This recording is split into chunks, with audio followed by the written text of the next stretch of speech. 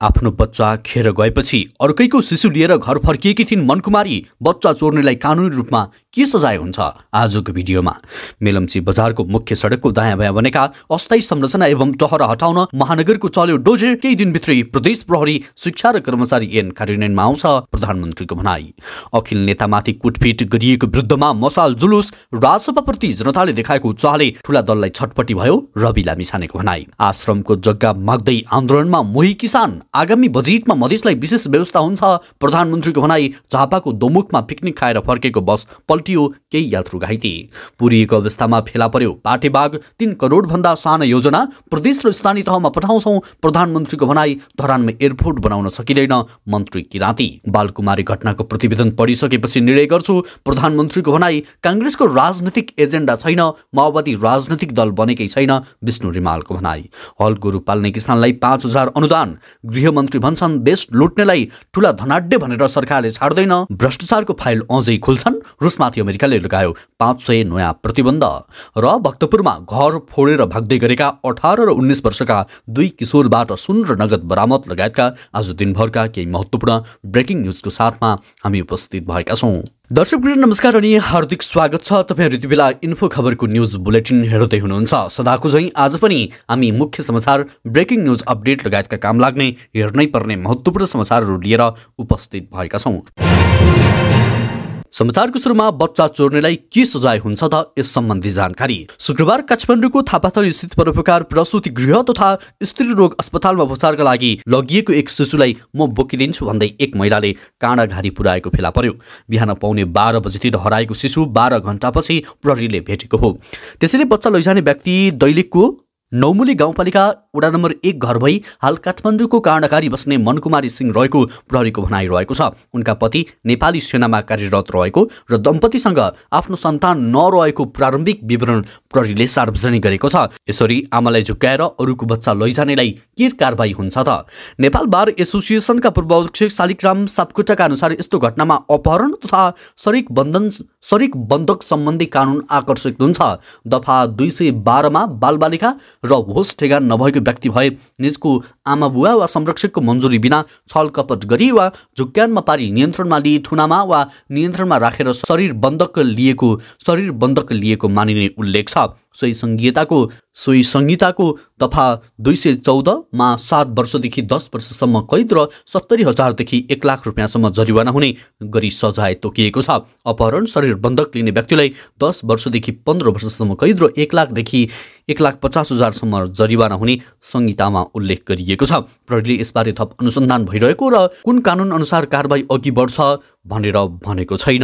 यस्तै अर्को प्रसङ्ग, प्रधानमन्त्री पुष्पकमल दाहालले मधेसको विकासमा निरन्तर लागि पर्ने बताएका छन्। उनले मधेसको विकास नभइकन देशको विकास नहुने बताए। सिराहा नगरपालिका वडा नम्बर 13 मलहनिया र जनक नन्दिनी गाउँपालिका वडा नम्बर 6 कठाल जोड्ने गरी निर्माण गरिएको कठाल मलहनिया मल्टिस्पान झोलुङ्गे पुलको उद्घाटन कार्यक्रमलाई सम्बोधन गर्दै उनले मधेसको विकासमा सहयोग गर्ने प्रतिबद्धता व्यक्त गरेका हुन्। प्रधानमन्त्रीले कमला नदीमा तटबन्ध निर्माण गर्ने, अन्य पुल निर्माणमा पनि आफूले सक्दो सहयोग गर्ने बताएका थिए। नेपालको सबैभन्दा लामो यस पुलको लम्बाइ 1500.44 मिटर लामो पुल छ। नेपालकै सबैभन्दा लामो यस पुलको लम्बाइ 1500.44 मिटर छ। तराईमा सिँचाइ विस्तार गरी उत्पादकत्व वृद्धि गर्न सरकारले सहयोग गर्ने विश्वास दिलाउँदै प्रधानमन्त्रीले यसपटक आफूले संघीयता कार्यान्वयनलाई विशेष ध्यान दिएको बताए। अब संघीयता सबल रूपमा कार्यान्वयन हुन्छ, केही दिनभित्रै प्रदेश प्रहरी ऐन शिक्षा र कर्मचारी सम्बन्धी कार्यान्वयनमा आउनेछ उनले भनेका थिए। त्यस्तै त सिन्धुपाल्चोकको मेलम्ची नगरपालिकाले शनिबारबाट मेलम्ची बजारको मुख्य सडकको दायाँ बायाँ बनेका अस्थायी संरचना एवं घर टहरा हटाउन डोजर चलाएको छ। 35 दिने सूचना दिएर आफै हटाउन समय दिएपछि पनि नहटाइएका संरचना, सडक पेटी मिचेर बनाइएका संरचना, होर्डिङ बोर्ड लगायतका सामग्री हटाउन सुरु गरेको हो। हामीले मेलम्ची बजारको मुख्य सडकको दायाँ बायाँ बनेका अस्थायी संरचना हटाउन 35 दिने सूचना जारी गरेका थियौं। वडा नम्बर 11 का अध्यक्ष चन्द्रबहादुर तामाङले भने सूचनालाई व्यवस्था गरी नहटाइएका संरचनामा डोजर लगाएर हटाउन सुरु गरेका छौं। मेलम्ची नगरपालिका 11 मा पर्ने मेलम्ची खानेपानीको साइट कार्यालयदेखि मेलम्ची बजार सहित होटल रिभर साइड इनसम्मको क्षेत्रमा मुख्य सडकको दायाँ बायाँ निर्माण भएका अस्थायी संरचना हटाउन सुरु गरेको नगरपालिकाले जनाएको छ। स्थानीय सरकार सञ्चालन ऐन 2074 बमोजिम नहटाइएका संरचना हटाउन लाग्दा लाग्ने सम्पूर्ण खर्च घर धनी स्वयंबाट असुल उपर गरिने समेत महानगरपालिकाले नगरपालिकाले जनाएको छ।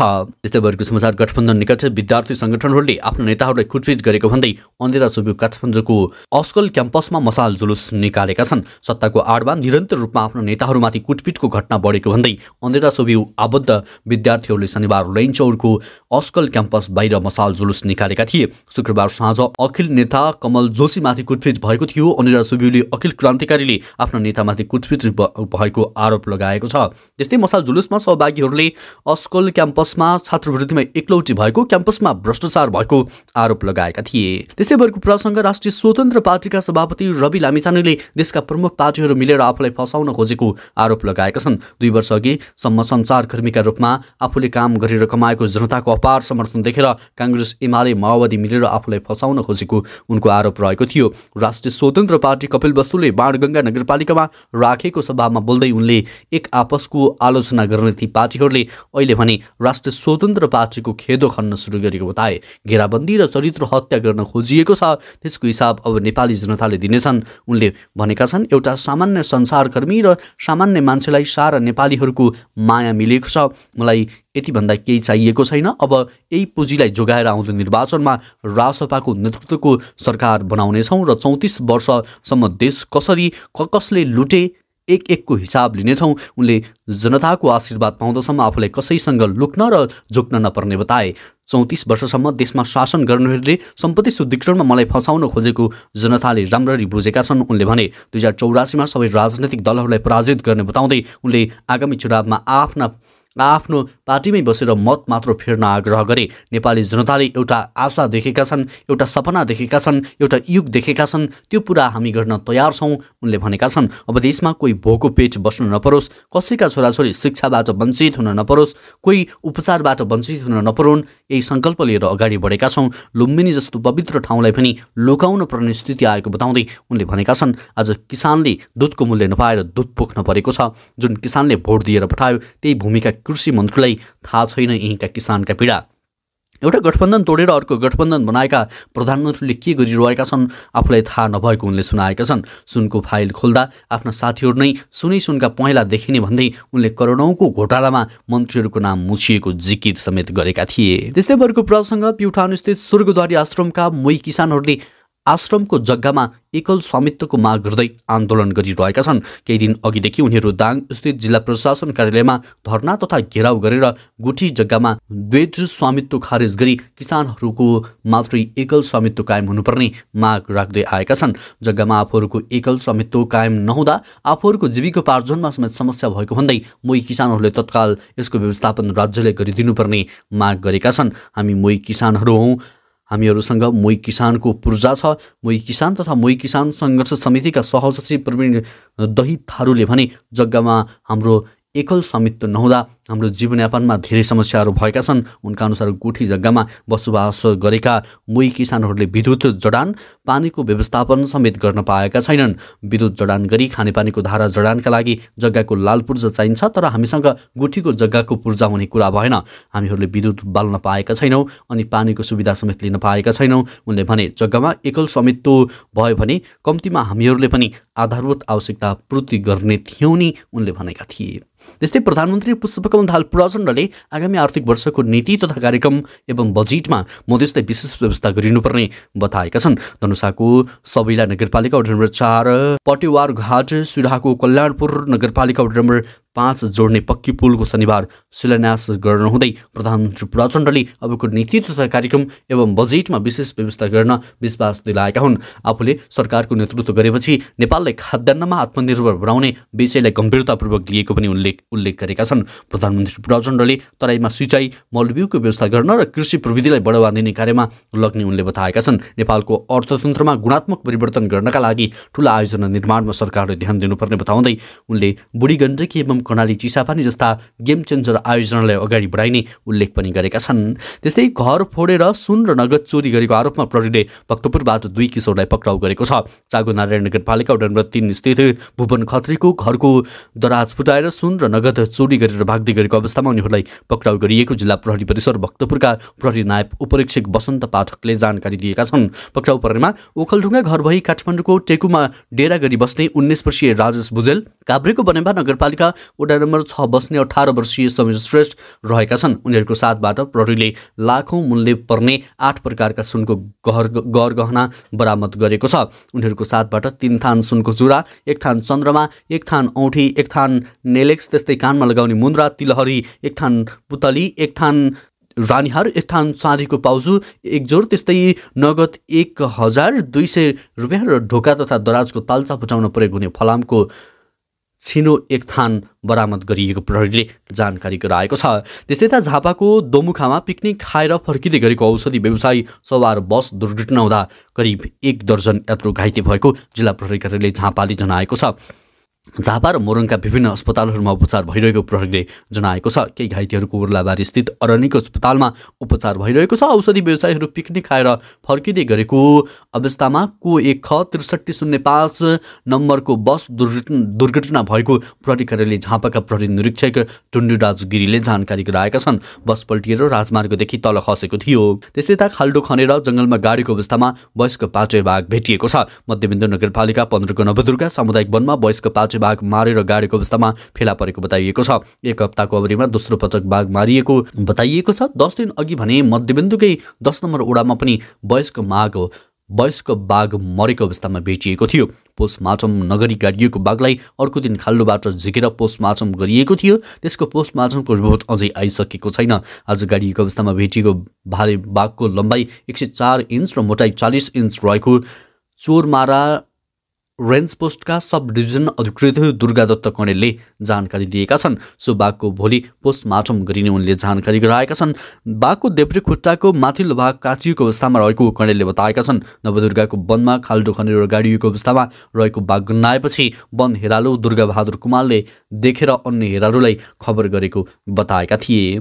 त्यस्तै त संस्कृति पर्यटन तथा नागरिक उड्डयन मन्त्री सुदन किराँतीले मिहिन ढङ्गले अध्ययन नगरी धरानमा तत्काल हवाई मैदान बनाउन नसकिने बताएका छन्। सुनसरी उद्योग वाणिज्य सङ्घको आयोजनामा सुरु भएको धरान एक्सपो 2080 को उद्घाटन गर्दै मन्त्री किराँतीले राम्रोसँग अध्ययन नगरी बनाइएका कारण देशभर 22 हवाई मैदान अल्पत्र अवस्थामा रहेको कारण धरानमा पनि हवाई मैदानको सम्भाव्यताका लागि मिहिन ढङ्गले अध्ययन भइरहेको बताएका हुन्। प्राविधिकले धरानमा हवाई मैदानका लागि अध्ययन भइरहेको स्थानमा एकतर्फी मात्र उडान अवतरण गर्न मिल्ने जानकारी दिएको उनले बताएका छन्। मन्त्री किराँतीले भनेका छन्, जहाज उडान भर्न सकिन्छ कि सकिँदैन भन्ने बुझेर मात्र हवाई मैदान बनाउनुपर्छ। उनले धरानमा स्थानीय उत्पादन, संस्कृति र पर्यटनको प्रवर्धनका लागि धरान एक्सपो आयोजना गरिएकाले सहभागी हुन सबैमा आग्रह पनि गरेका थिए। विकासका लागि धरान एक्लै अघि बढ्न नसक्ने उल्लेख गर्दै मन्त्री किराँतीले धरानले चतरा, बर्हा क्षेत्र, धनकुटा, तेह्रथुम, ताप्लेजुङ लगायतका ठाउँमा धार्मिक तथा पर्यटकीय स्थललाई ध्यानमा राखेर सरकार र निकायसँग सहकार्य गरेर अघि बढ्नुपर्ने पनि बताएका थिए। त्यस्तै नेकपा एमालेका उपमहासचिव विष्णु रिमालले देशका मुख्य राजनैतिक शक्ति नेकपा एमाले र नेपाली कांग्रेस नै भएको बताएका छन्। प्रेस चौतारी नेपाल सिन्धुली शाखाले शनिबार आयोजना गरेको पत्रकार भेटघाट कार्यक्रममा बोल्दै रिमालले देशमा मूल राजनीतिक प्रतिस्पर्धा शक्ति एमाले र कांग्रेस भएको प्रश्नबारे मूल पार्टी एमाले र कांग्रेस मात्रै हुन्, प्रतिस्पर्धा पनि यिनै दलहरू बीच हुने हो। उनले भने दुई पार्टी मध्ये एजेन्डा र दृष्टिकोण बोकेको पार्टी नेकपा एमाले मात्र भएको उनले दाबी गरे। कांग्रेससँग कुनै एजेन्डा नै नभएको उनले दाबी गरेका थिए। कांग्रेस अहिले एजेन्डामा छैन, होइन प्रतिस्पर्धाको कुरा हुन्छ। उनले भने कांग्रेसले गठबन्धन नगरी चुनाव जित्ने आत्मविश्वास गुमाइसकेको उनले बताएका छन्। त्यसैले कांग्रेस गठबन्धनका पछाडि लागेको उनको तर्क गरे। उनले तर्क गरेका छन्, रिमालले माओवादीले अहिलेसम्म पार्टीको आकार समेत लिन नसकेको बताए। माओवादीले अहिलेसम्म आकार नै ग्रहण गर्न सकेको छैन उनले भनेका थिए। प्रचण्डजीको अहिले 32 सिट छ र 90 सिटलाई हल्लाएर खाइराख्नु भएको छ उनले भने। यस्तै स्याङ्जाको वालिङ 5 कार्यालयले हलगोरु पाल्ने किसानलाई अनुदान दिने भएको छ। बढ्दो यान्त्रिकीकरणसँगै गोरु पाल्ने चलन हराउँदै गएकाले हलगोरु पाल्न प्रोत्साहन एवं प्रबोधनात्मक कार्यक्रम गर्नका लागि किसानलाई 5,000 रुपियाँ अनुदान उपलब्ध गराउने वडा अध्यक्ष छविलाल आलेले बताएका छन्। हाते ट्र्याक्टर तथा प्रविधिको बढ्दो प्रयोगका कारण पुस्तौँदेखि चल्दै आएको परम्परा अहिले हराउँदै गएकाले त्यसको संरक्षणका लागि ओडाले अभियानका रूपमा हल गोरु पाल्ने किसानलाई अनुदान दिने नीति अगाडि सारेको छ। नयाँ पुस्ता प्रविधितर्फ आकर्षित हुँदै गर्दा गोरु पालनका लागि ओडाले बजेट विनियोजन गरेको छ। उनले भने हाम्रो परम्पराको संरक्षणका लागि पनि यसले महत्त्वपूर्ण भूमिका खेल्ने विश्वास लिएका छौँ। त्यस्तै वर्गको प्रसङ्ग उपप्रधान तथा गृहमन्त्री नारायण काजी श्रेष्ठले सरकारले थालेको सुशासनको अभियान नरोकिने दावी गरेका छन्। सप्तरीमा आयोजित एक कार्यक्रममा बोल्दै ललिता निवास भुटानी शरणार्थीदेखि बाँसुपारी त्यस्तै जग्गा हिनामिनाको ठुला फाइल खोलेको बताए। उनले भने सरकारको भ्रष्टाचार र जालसाजी कृत्य ठगी गरेर राज्य लुट्ने प्रक्रियालाई बन्द गराएर दोषी र अपराधीलाई कानुनको कठघरामा ल्याइछाड्छौँ र नेपालमा ठुला पहुँच भएका धनाढ्यहरू र ठुला कम्पनीहरू मिलेर लुटे भन्नेको अन्त्य गरिछाड्छौँ। सरकारी जग्गा कब्जा गर्नेहरूलाई कारबाही गर्ने छुट प्रक्रिया नरोकिने बताए। उनले ललिता निवास जस्तै कानुनी रूपमा कब्जा गरेका जग्गा फिर्ता ल्याउन सबै जिल्लाहरूलाई सर्कुलर गरेको पनि बताए। सहकारी र लघुवित्तको समस्या समाधान गर्नका लागि सरकारले पहल गरिरहेको पनि बताएका थिए। त्यसै युक्रेनमा रुसले विशेष सैन्य कारबाही सुरु गरेको दोस्रो वर्ष पुग्दै गर्दा संयुक्त राज्य अमेरिकाले शुक्रबार रुस विरुद्ध 500 भन्दा बढी नयाँ प्रतिबन्ध घोषणा गरेको छ। विपक्षी नेता एलेक्से नाभाल्नीको मृत्युमा रुसी सरकार दोषी रहेको भन्दै अमेरिकाले रुसमाथि प्रतिबन्ध थप गरेको हो। प्रतिबन्ध थप गर्नुमा रुसले युक्रेनमाथि गरिरहेको आक्रमण पनि कारण रहेको बताएको छ। अमेरिकी राष्ट्रपति जो बाइडेनले यी प्रतिबन्ध नाभाल्नीको कारावासका साथसाथै रुसको वित्तीय क्षेत्र, रक्षा, औद्योगिक आधार खरिद नेटवर्क र थुप्रै महाद्वीपमा प्रतिबन्ध व्यवस्था गर्ने व्यक्तिहरूलाई लक्षित गरेको प्रतिक्रिया दिए। रुसले फेब्रुअरी र सन् 2022 को फेब्रुअरी 24 युक्रेनमा आफ्नो विशेष सैन्य अपरेसन सुरु गरेको थियो। र आजको अन्तिम प्रसङ्ग प्रधानमन्त्री पुष्पकमल दाहाल प्रचण्डले बालकुमारी घटनाको प्रतिवेदन आफूले प्राप्त गरिसकेको र अब अध्ययनकै क्रममा रहेको बताएका छन्। शनिबार बिहान सिंहदरबारमा बसेको नेकपा माओवादी केन्द्रको संसदीय दलको बैठकमा दलको नेता समेत रहेका प्रधानमन्त्री प्रचण्डले बालकुमारी घटनाको प्रतिवेदन अध्ययन गरेपछि निर्णय गर्ने बताए। बालकुमारी घटनाको प्रतिवेदन अध्ययन गरेर निर्णय गरिन्छ। आयोग बनाएर छानबिन गर्ने निर्णय सरकारकै हो। उनले भने प्रतिवेदन अध्ययनको प्रक्रियामा छ। अध्ययन पश्चात आवश्यक निष्कर्षमा पुग्छौँ। यो सरकारको क्षेत्राधिकार हो। प्रतिपक्षले सामाजिक संस्कार देखाउनु पर्दछ। त्यस्तै माओवादी संसदीय दलको बैठकमा प्रधानमन्त्री 3 करोड भन्दा कमका योजना प्रदेश र स्थानीय तहमा पठाउँछौँ। गत पुस 13 गते ललितपुरको बालकुमारी घटनामा कोरियन भाषा परीक्षामा सहभागी हुन पाउनुपर्ने माग गर्दै युवाहरूले गरेको प्रदर्शनमा प्रहरीले बल प्रयोग गर्दा 2 युवकको मृत्यु भएको थियो। हवस् त दर्शकवृन्द, अहिलेलाई केही महत्त्वपूर्ण खबर अपडेट यति नै। पलपलको न्युज अपडेटका लागि हाम्रो च्यानललाई सब्स्क्राइब गर्न र भिडियोलाई लाइक गर्न नछुटाउनुहोला। नमस्कार।